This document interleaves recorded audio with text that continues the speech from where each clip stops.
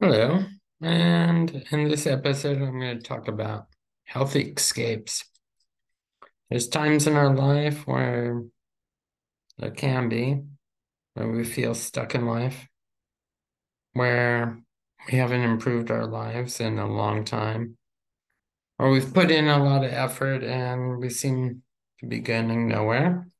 Maybe that's true. And if that is true, you have to change your methods of going about it, and especially if it's on entrepreneurship or something of that nature.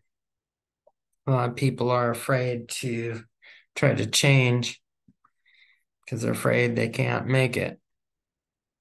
But sometimes, if the frustration is enough or the pain of where they are is enough, they can't stop trying to improve it. Better improve than and try to improve than just surrender. Surrender is not the way to go.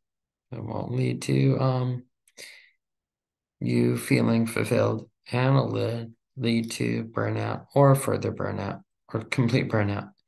Not a good thing. But nevertheless, healthy escapes. Well, examples of that could be playing a sport. I play pool, competing in pool. I feel alive when I compete. When I'm not competing, I feel eh. But that's one example. Another one could be meditation. I meditate in my own way. I started a new form of meditation. Don't do it every night. And that is working on a puzzle. Another healthy escape I like to compete is fantasy football. Another healthy escape is working on my goals. That's a better healthy escape because it is something that can actually turn into something. Another healthy escape is networking. Another healthy escape is new hobby I have with a friend is going sailing and learning about sailing. Another healthy escape is working on these YouTube videos.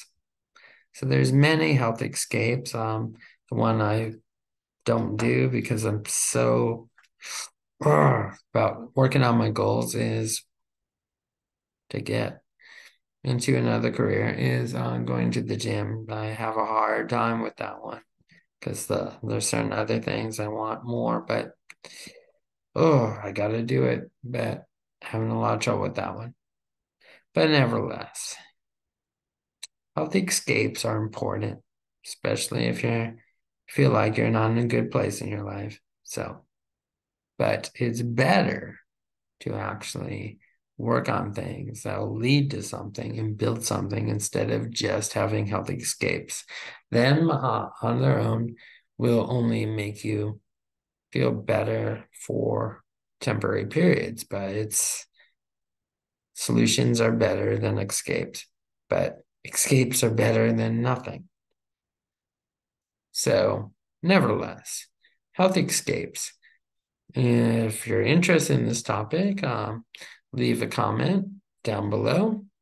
And I hope you're doing well. And let's try to reach dream fulfillment, myself and all of us. Thank you. And may your dreams come true. Keep fighting for them. I have.